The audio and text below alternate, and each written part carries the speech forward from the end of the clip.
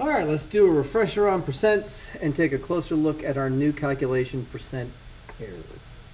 First of all, percent, no matter what it is part divided by whole times 100. The part you're interested in looking at divided by the whole number times 100. Let's say I have a class of 22 students.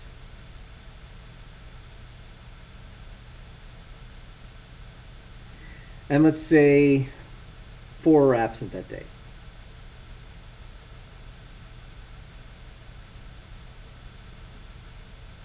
We're going to calculate the percent absent, and then we're going to calculate the percent present.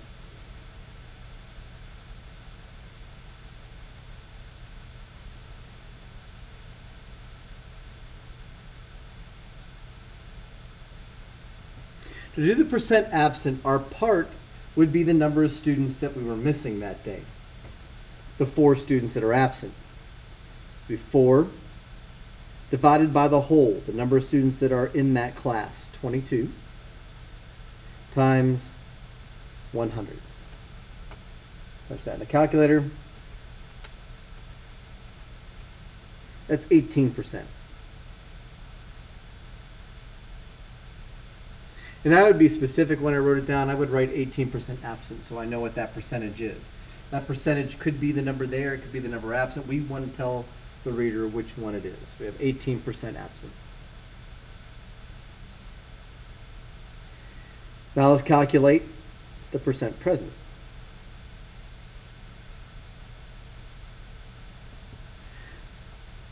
I normally have 22 students. I have 4 absent, so I do 22 minus 4. I have 18 students present that day. I'm going to divide it by the 22 that I'm supposed to have. So 18 divided by 22. And then I'm going to multiply by 100. 81.8% is what it says. I'll round that to a whole number and make it 82%. I had 82% of my students present that particular day. Now, if I do both halves, if I do the number missing and the number that are present, when I add those two values together,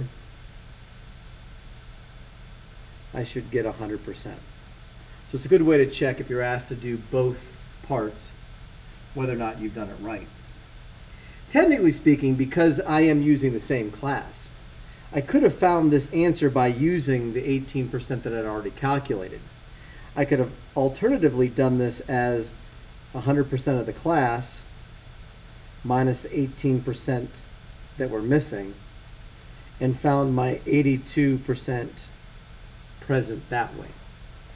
Either technique would work if you're calculating both. Do whatever.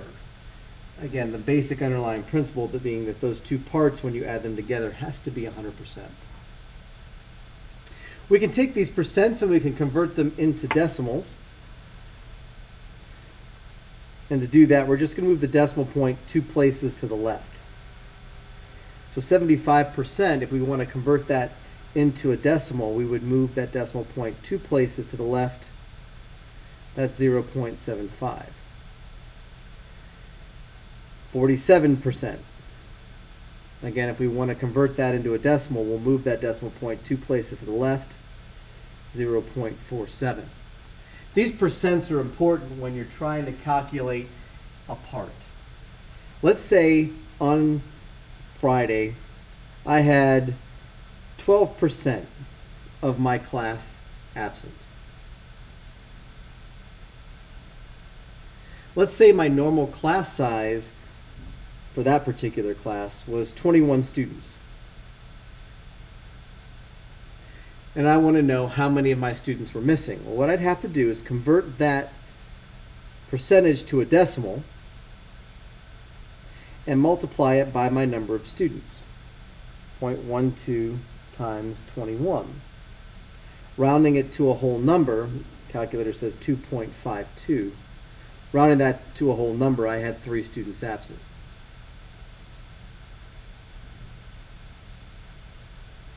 Now, why would I round it to a whole number? Well, I can't have half a student.